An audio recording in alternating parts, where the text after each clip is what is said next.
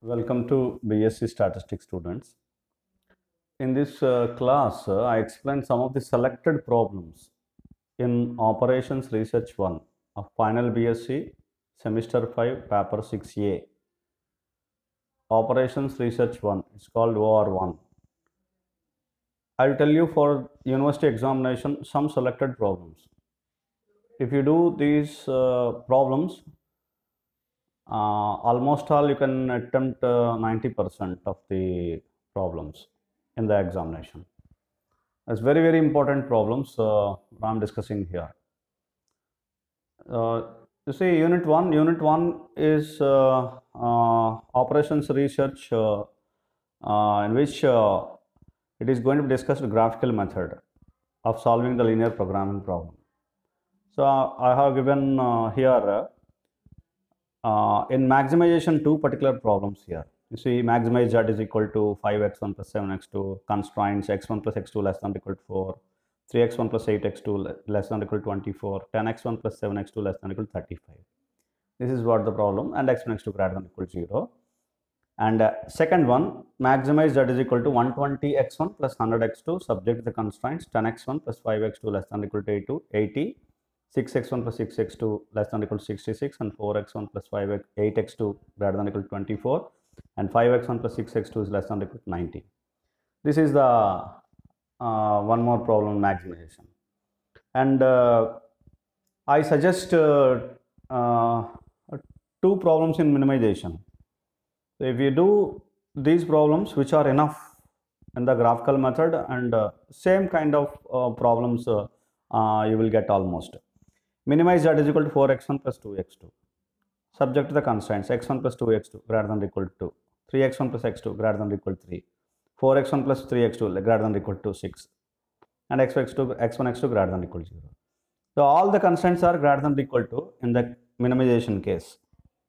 So you see here in the first problem, maximization case, all constraints are less than or equal to. So it is a bounded region, it is an unbounded region. Like that. This is another problem, minimization. 20x1 plus 10x2, constraints x1 plus 2x2 less than or equal to 40, 3x1 plus x2, this is x2, x2 it is greater than or equal to 30, 4x1 plus 3x2 greater than or equal to 60, and x1 x2 greater than or equal to 0.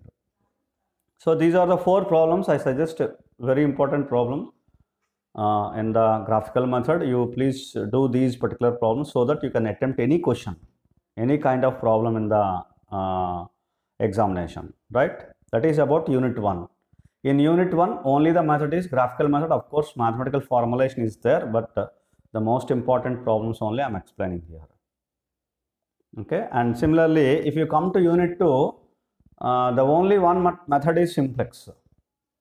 So in simplex method, I have given here four problems. I hope you watch here. Maximize z is equal to 3x1 plus 2x2, constraints 2x1 plus x2 less than or equal to 40, x1 plus x2 less than or equal to 24, 2x1 plus 3x2 less than or equal to 60. That is one problem. Problem 2, maximization again. Z is equal to maximize z is equal to 3x1 plus 2x2 plus 5x3, constraints x1 plus 2x2 plus x3 less than or equal to 430, 3x1 plus 2x3 is less than or equal to 460. You have to see the variables here, x1, x3 variables here. x1 plus 4x2 less than or equal to 420. Like, and one more problem I have discussed here, I have given here, minimization. Minimization of z is equal to 8x1 minus 2x2, constraints minus 4x1 plus 2x2 less than or equal to 1, 5x1 minus 4x2 less than or equal to 3. Many number of students thought that in the simplex method only maximization problem will be given. No, minimization problems also there in the simplex method. Okay, right? And one more problem, maximization. Maximize z equal to 3x1 plus 2x2, constraints minus 2x1 plus 3x2 less than or equal to 9, and x1 minus 5x2 greater than or equal to minus 20. This is the problem which you have, and the solution will be unbounded. The unbounded solution problems also you have to do in the simplex method case, right? So these are the problems I suggest in the simplex method Unit 2. Come to Unit 3. I suggest if you take unit 3, if you go to unit 3 is of various number of methods are there: big M, two-phase, degeneracy, and special cases in simplex method. I'll tell you one by one. Big M method. So these are 3 problems I suggest here. Minimize z equal to 2x1 plus 3x2, constraints x1 plus x2 greater than or equal to 5, x1 plus 2x2 greater than or equal to 6, and x next 2 greater than or equal to 0. And the second one, maximize z equal to minus 2x1 minus x2, constraints 3x1 plus x2 is equal to 3, 4x1 plus 3x2 greater than or equal to 6, x1 plus 2x2 less than or equal to 4. Hope you can understand. In simplex method, only less than or equal to constraints. In the big M method and two-phase method, it can be considered any constraints greater than or equal to, less than or equal to, equal to. This is the problem here. And maximize z is equal to 3x1 minus 2x2, subject to the constraints x1 plus x2 less than or equal to 1, 2x1 plus 2x2 greater than or equal to 4, like that. In two-phase method, there are similar kind of problems. You need not to do separate a kind of method, but I have given the problems. Big M and two-phase are two particular different methods to solve a particular LPP which involves artificial variable, that is either greater than or equal to constant or equal to constant is must in the linear programming problem, which is to be solved in the big M and two-phase, right? Either big M or two-phase. This is two-phase method. I have suggested 2 more problems: minimization problem here, maximization problem here. 2 constants are greater than or equal to, here one constant is less than, one constant is equal to.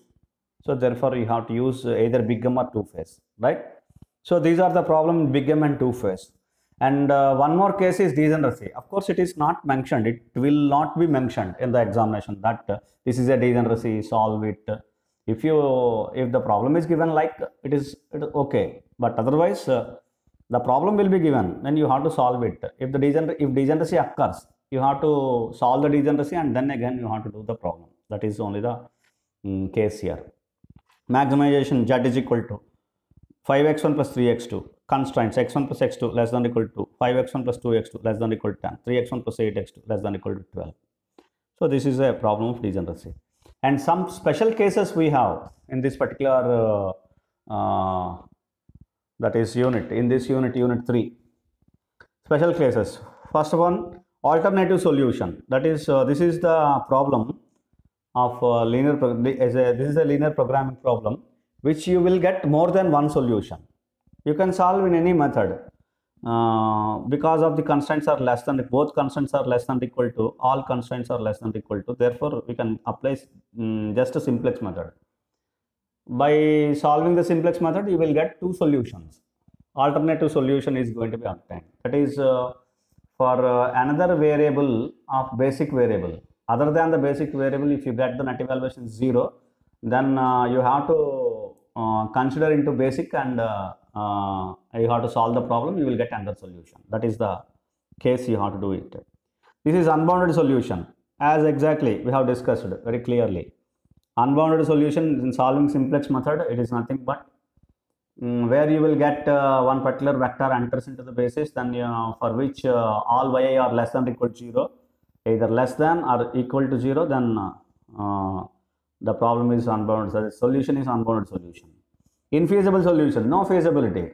There exactly infeasible solution. By solving this particular problem, simplex all the simplex methods, because the big M method or two-phase method, because of the greater than or equal to constant you have, then you will get a particular case where exactly either in the big M or two-phase, any kind of one particular case, z, for example, two-phase, z star less than 0, like and one artificial vector appears in the basis, then you will have an infeasible solution for the given LPP. And last one, solution of simultaneous equations. These are the 2 equations are given to you, and by using simplex method, you have to solve this simultaneous equations, right? This is another case in the simplex method, which are called special cases in simplex. Of course, unbounded and infeasible, which are usual. They are not, I don't think these are the 2 particular separate things. Okay, so therefore, of course, even then, but we have to treat as a special case. Alternative solution, unbounded, infeasible solutions of simultaneous equation. So this is what another kind of problem, right? That is, this is unit 3. Now I go for unit 4, right? Now you come and discuss unit 4. Unit 4 is duality. Duality means two particular methods you have in duality. One, using duality solve the following LPP. Using duality, you have to solve the linear programming problem. So this is, for example, maximize z is equal to 40x1 plus 50x2 subject to the constraint, 2 less than or equal to constraints. So you have to solve this particular problem. As usual, simplex method we can apply, but the problem is going to be converted into duality. This is let us consider is a primal, and you have to consider the duality. You have to calculate a dual problem, and you have to solve the dual problem, and you have to give the answers to the solution to the primal problem. That is called method of duality. Of course, you are well known for this, and you have to like that. This is a minimization problem and greater than or equal to constraints. Of course, you have to convert this primal into dual, and then dual is going to be solved, and then primal solution is going to be given. Now, dual simplex method. Another method in the duality is dual simplex procedure, in which I have given two particular problems here. This is a completely different method. I don't suggest more, but what is my suggestion is after doing the dual simplex procedure, you have to do again recollect simplex become two-phase once again. Okay, this is a one confusion method. That is other than procedure of simplex procedure, different from the simplex procedure, right? And then come to unit 5. Unit 5 is a post optimality. Unit 5 is post optimality, and in which I have considered first one, the change in the cost coefficient and the objective function, that is C2. For example, this is the LPP is given, and if C2 is kept fixed at 45, determine how much C1 can be changed without affecting the optimum solution. And that is what you have to obtain by using the relevant formula. You have to see what will be the effect of the optimum solution and without affecting the optimum solution, and what is the range of C1 you have to calculate. Okay, what are the limits of C1? Okay, and secondly, what is the determine the ranges for, this is the LPP is given, determine the ranges for discrete changes in the components of B1 and B2 of the requirement vector so as to maintain the feasibility of the current optimum solution. To maintain the current optimum solution, you have to solve this particular problem, right?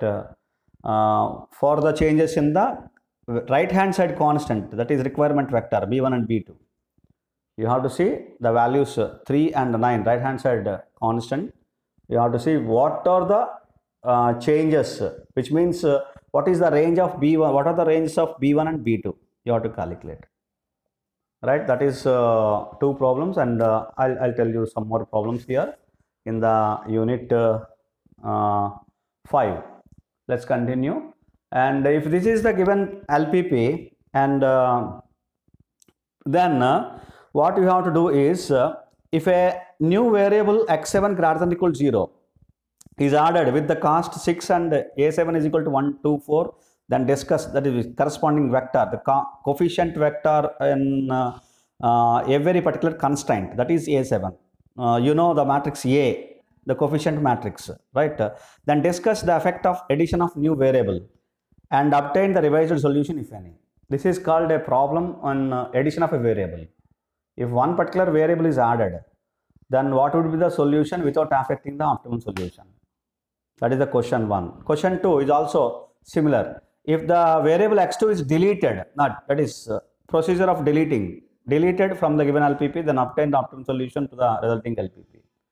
If a particular question is, if a variable is deleted, here x2 is a original variable. If it is deleted, what is the effect of the solution? Without affecting the optimum solution, what is the resulting solution? Okay, that That we have to find out in the one more problem. And another kind of problem, which is this is what I have one given LPP. You have to solve this particular LPP, and then if the constraint x1 less than or equal to 15, that is the question regarding the addition of a constraint. Addition of a constraint. The previous one is addition of a variable. Then now here it is addition of a constraint. If the constraints x1 less than or equal to 15 is added to the LPP, for this LPP, if this is the constraint is going to be added, then discuss the post-optimality analysis of the problem. And similarly, if the constraint x1 less than or equal to 20 is added, then discuss the post-optimality of the problem. So this is what I suggest. Some of the selected problems, very selected problems, are a very important problem in the operations research one, that is the paper 6A of final BSc semester 5. Hope if you do these kind of problems, you select unit wise. If you do one particular unit, you do all the problems what I suggested here. Entire unit, all the problems in the unit, what I suggested in this particular session. Similarly, if you want to do this one more unit, for example, third unit, you do all the problems in third unit. What is my suggestion is you consider unit 1 graphical method, unit 2 simplex method. That is must. After that, probably unit 4 is the best unit. Duality and dual simplex method. Even though if you leave dual simplex method, duality is enough. Duality is enough because it is as usual procedure of simplex method or big M or two-phase method. So therefore, I suggest that unit, duality, in the unit 4. And unit 5, so at least you do very easy procedures, or you consider addition of a variable, or addition of a constraint. These are the two particular simple topics. Even then, the range of B1, the right hand side constant, the changes in the cost coefficient, that is C, the changes in the CJ, or changes in the BI, whatever it is, there are two particular simple. I have selected 4 problems. Of course, it is somehow difficult, not very much easy. If you do at least 3 units, definitely you can do the problems, and you can get full marks of the problems, and so that the pass is guaranteed. So my suggestion is unit 1, unit 2 and unit 4. Do the complete problems, and then whichever the problem you feel comfortable, you select the problem. Hope you understand. Thank you very much.